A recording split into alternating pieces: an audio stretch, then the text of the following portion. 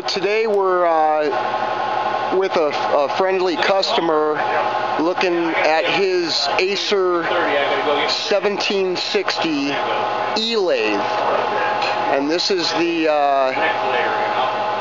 model of lathe with all the bells and whistles. It's got the Newell constant surface cutting DRO with the Toshiba vector inverter drive system, variable speed within 3 geared ranges.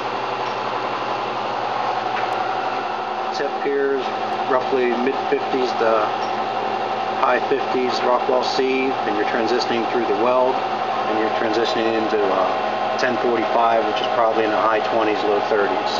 So there's 3 different materials you're actually cutting as you're feeding the angle by hand with the compound. Still gives a nice finish. Nice transition to the power feed.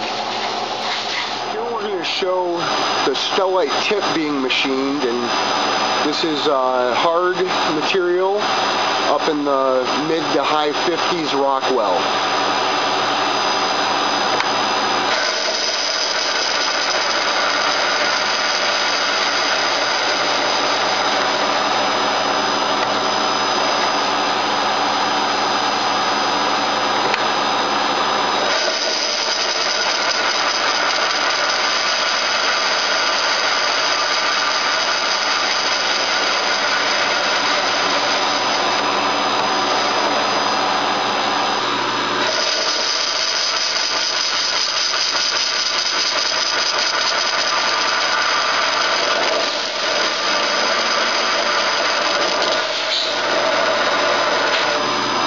Set up for my finish pass.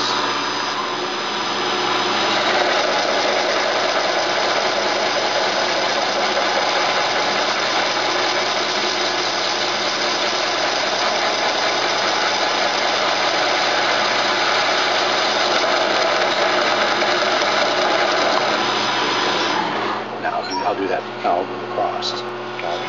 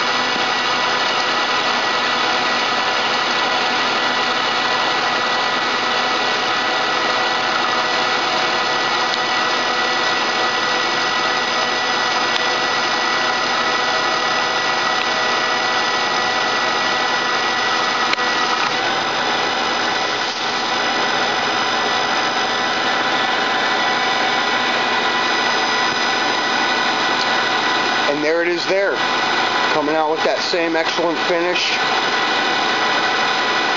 on a precision part. What do you say you're holding from end to end? Within 2/10. Within 2/10. Nice cut.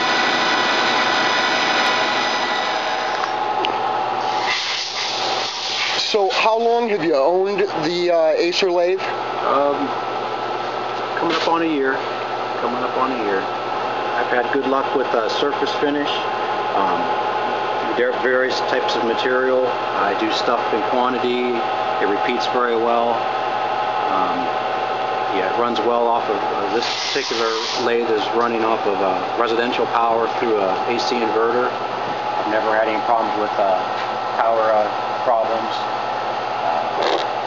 Like I said, the main thing is it repeats well, and even with the stock 3-jaw chuck that comes with it, you can chuck different materials up, and it'll be within thousands or so of being on center with just a 3-jaw.